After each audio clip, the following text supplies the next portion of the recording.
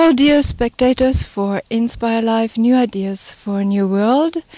This is Petra Popp. I'm very, very delighted and happy to be with our John Dennis Liu today and be able to present him to you.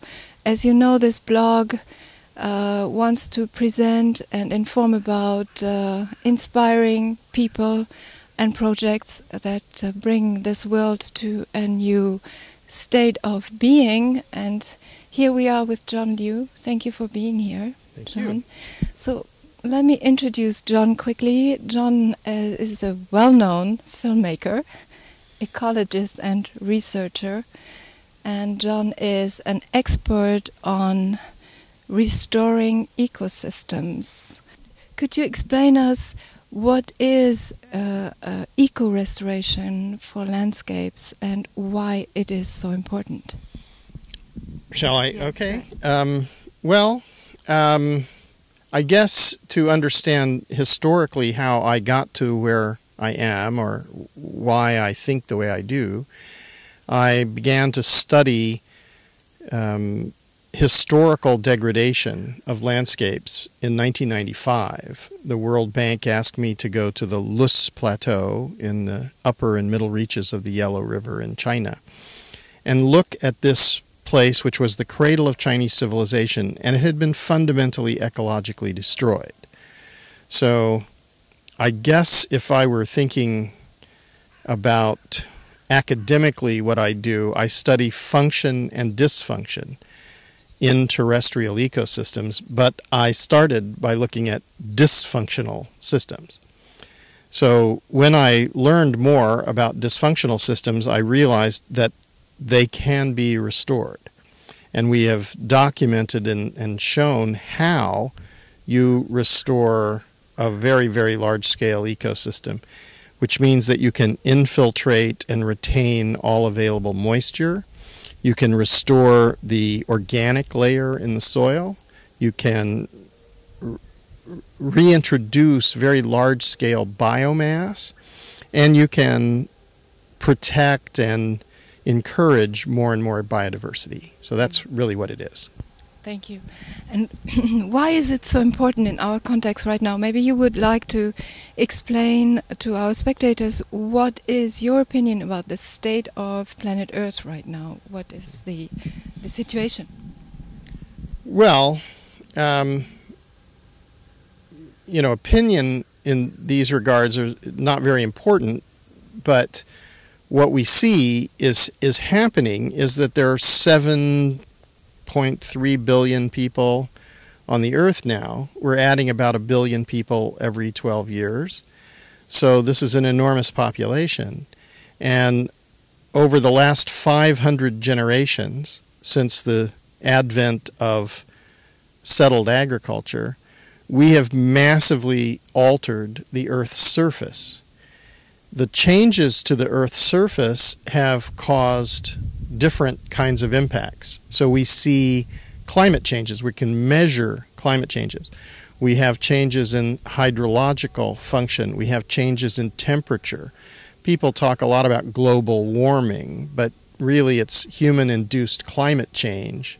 And what the outcome will be, we don't actually know. There is a linear trend toward increasing temperatures at this moment, but the actual outcome is hard to know. So this type of activity has in the past preceded ice ages. So theoretically speaking, we could see massive other changes. So we don't really know if it's just constantly going to increase in temperature or we're going to have some non-linear outcomes. So this is what we're facing. These changes are enormous. They threaten human civilization. So we can see all the people who are migrating to Europe, partly because they're fleeing wars, but also partly because they can barely survive around the edges of large degraded ecosystems. So thank you, John. So it is actually a good answer to respond to this positively, to this climate change, if we engage in restoring these largely damaged landscapes. So could it be really possible that you regreen a desert? Is it really possible? Well, I think you need to differentiate between naturally occurring deserts and areas which have been desertified. So if you take a beautiful biome like the Congo Basin or the Amazon Basin, and you cut all the trees and you burn it down, then you're going to artificially elevate the evaporation rates and raise the temperatures, and it will become like a desert. So there will be less carbon sequestration, there'll be less oxygen, less photosynthesis, there'll be less volatile organic compounds which can form the nuclei for clouds. So it changes everything. And what we see is that the places that we are now looking at as huge degraded systems were not always degraded. They were degraded by human activity. So in the Middle East or the Mediterranean or the Sahel or Central Asia or southwest of the United States, these places were different. So thank you. And is it possible that you could say after 5-6 years you could already see quite some change in these landscapes, in the hydraulic cycles, in the biodiversity that shows up, etc., etc. So people can resettle and relive around these places, and abundance is coming back? Well, I think there are principles. So when I started to look at degraded systems, and then I learned all about degraded systems, and it's kind of depressing. But when you know about degraded systems, then you kind of want to know what is it like in a functional system. And this is where the great joy of being able to study ecosystems comes from, because I've been able to go to the places that are pristine on the earth and look at what's the difference between what is a functional system and what is a dysfunctional system. And it seems that they're principles. And the principles are evolutionary principles. So in a functional ecosystem or in an evolutionary outcome, there's pretty much always more biomass, more biodiversity, and more accumulated organic matter. So that is a clue. Biodiversity, biomass, and accumulated organic matter are critical for functional ecosystems. And when you look at the systems which are degraded, you find out that when human beings began to impact them, they reduce the biodiversity, they reduce the biomass, and they reduce the organic materials. So this alters photosynthesis, reduces gas exchange. It alters nutrient recycling and nutrient release by microbial communities which are making minerals available to biological life. And it massively alters infiltration and retention of rainfall. So sort of understanding those things allows you to design other behaviors which are aligned with evolutionary trends. So if you do this, if human behavior is aligned with natural evolutionary trends, then the rivers flow. The soil is fertile. There's great biodiversity and beauty, and it's everywhere it's productive. So yeah, if you understand it, it's basically that the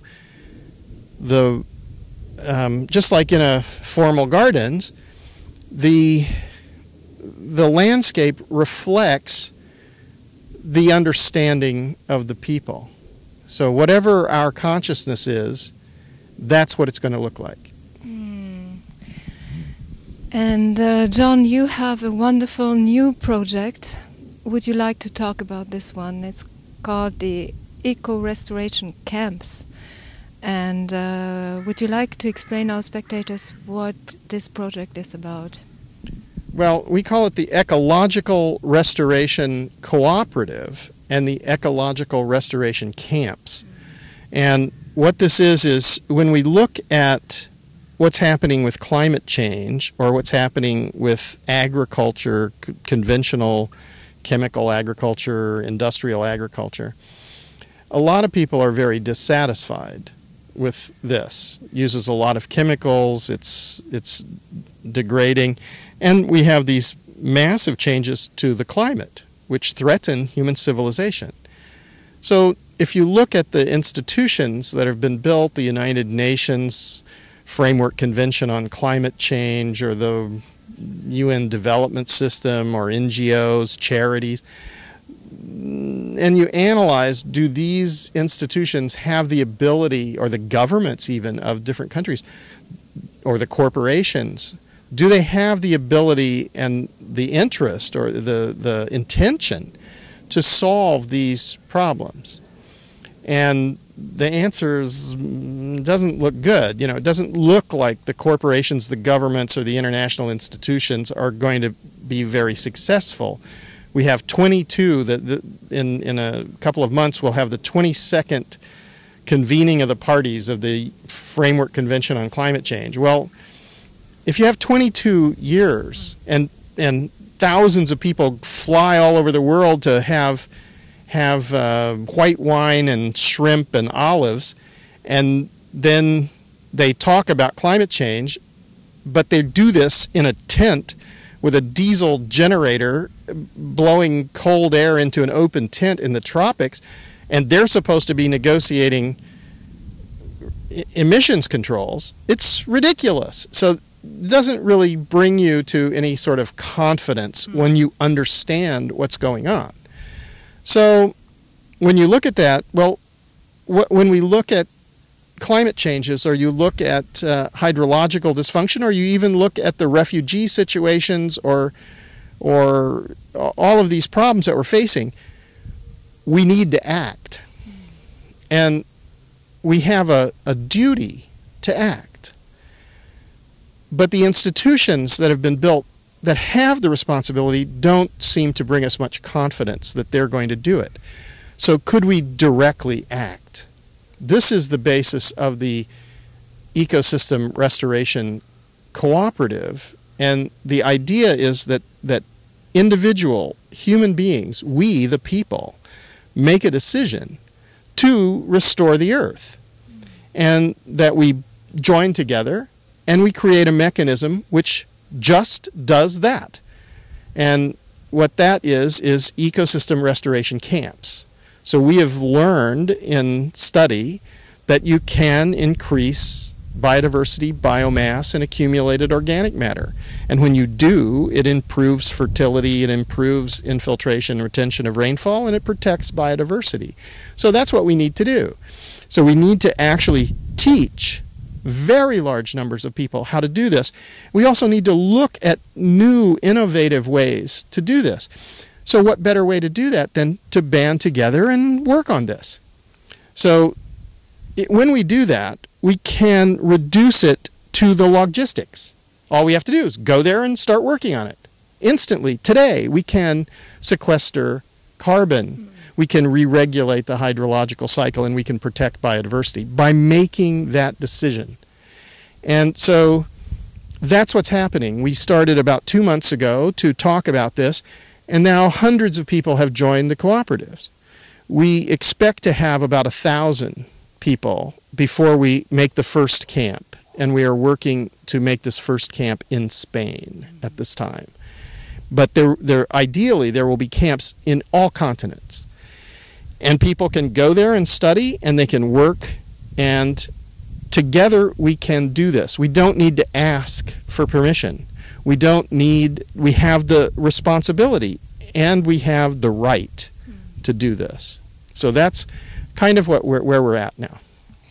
Thank you, John. I will send some information. If people want to inscribe in these camps, they are welcome, and help out. Do a couple of months or a year in this camp and learn about earth restoration. Also, you said you want to, and I really like this point, in our talks before, you said you want to place these camps mainly on what you call the acupuncture points of Earth. Would you like to end this interview? Would you like to talk about this one? Sure. Thank you. Well, I think what we're seeing is that it's similar to Chinese medicine practice or theory. So when you have the acupuncture points, the ethereal body, the meridian points, the chakras, so in India and in China, these have been studied for thousands of years. But Western science doesn't really understand it. They can't cut it open and there it is, So they don't quite understand it. But if I look at the way that works, and I look at now the Earth, I would say that there are huge blockages. So the hydrological cycle's not flowing. What were once great rivers are dried out and are just ephemeral streams. So they only flow with huge floods during the rainy season, but then the rest of the year they're dry. Well, there's something seriously wrong with that scenario. And because of my studies over the last 20-some years, I know what it is. So we can replace the vegetation throughout these riverine systems, but we have to have this intention. And now most of the people are saying, well, if you pay me, I'll do it. But if you don't pay me, then I won't do anything. Well, we need to change that mentality. We need to say, well, this has to happen or our children won't have any water. They won't have any life. So this is like an acupuncture point which is blocked. And what's interesting is it's a very powerful point. When you go and you touch it, it hurts. It's in pain. But if you open this point, it will release enormous forces. We need to carefully, respectfully open these points and make the natural Earth systems flow in harmony with evolutionary trends. When we do this, that is the way forward for sustainability and survival. Thank you very much, John. And I'll send out all the information concerning this beautiful project. And talk to you soon. Thank you very much. Bye-bye from Saint-Germain. Bye-bye.